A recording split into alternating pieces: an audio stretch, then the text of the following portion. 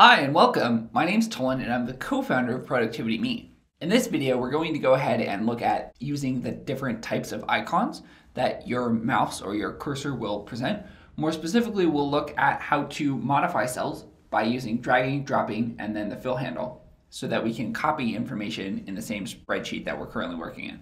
Then in the following videos, we'll go ahead and look at how to drag and drop from one worksheet to another worksheet, and then use copy and paste functions to essentially create duplicates of the text. So let's get started.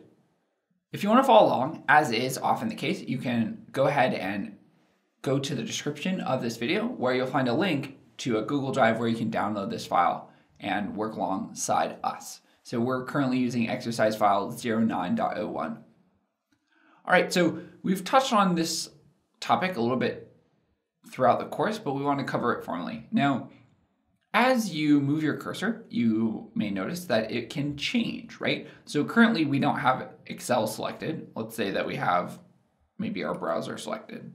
And when our browser is selected, you might have this, this white arrow, right? That kind of is a traditional mouse icon.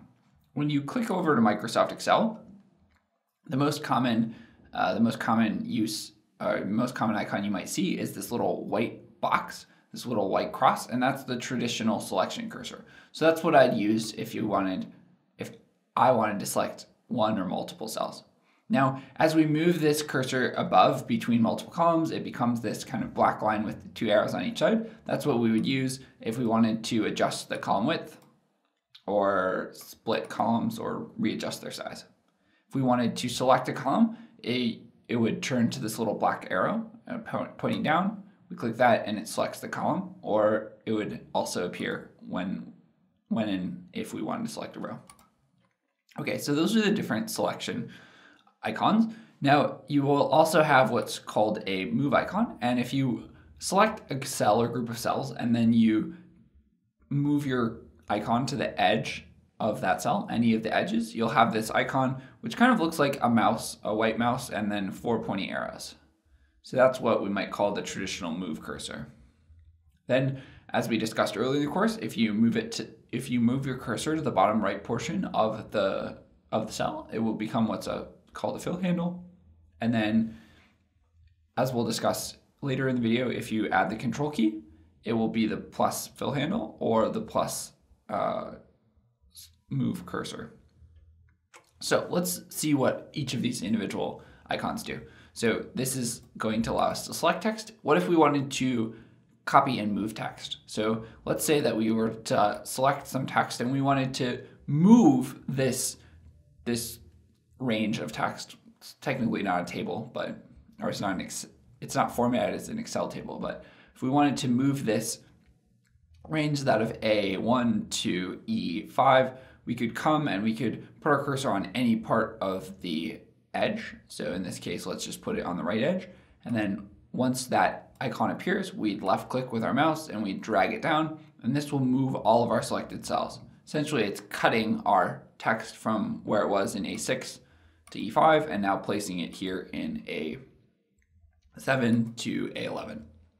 Again, we could select our text and then bring our cursor or icon to any of the individual edges.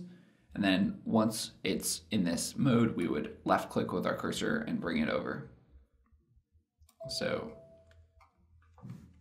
let's try that again. Okay, so that essentially will allow us to drag and drop. Now, there are going to be occasions where you actually want to create a copy of the text. And if you want to create a copy of the text, rather than bringing your cursor to the right and then left clicking, you're going to add one intermediate step. So essentially, you're going to bring your cursor to the right, and then you're going to press and hold the control key, and then you'll notice that your cursor changes from this kind of black arrow with, I guess, white arrow with kind of an axis grid, an X and Y plane with arrows on each side. Then you get this type of icon, which is basically a white mouse with a little plus sign on the bottom. Then you could drag that down, and it will create a copy. So you could do this on any edge of the selection, and then it would automatically create that copy. Now, a second thing that you could do is you could use the fill handle.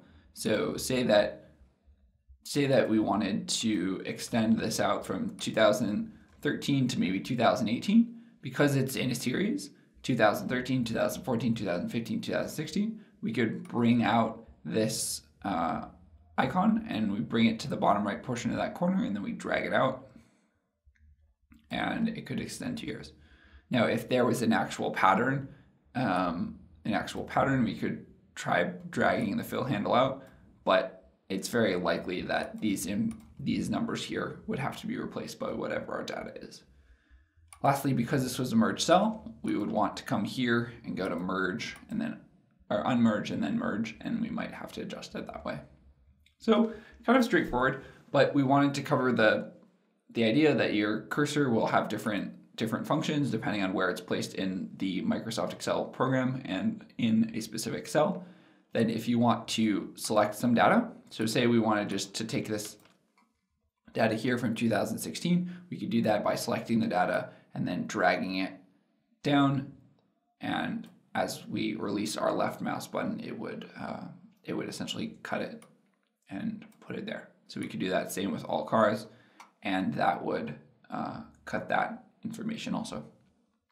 Now if we wanted to create a duplicate, so say we just wanted to duplicate this selection here, we could put our cursor near the edge and then press and hold the control key. While still holding the control key, we would drag it down and it would create a copy of that information.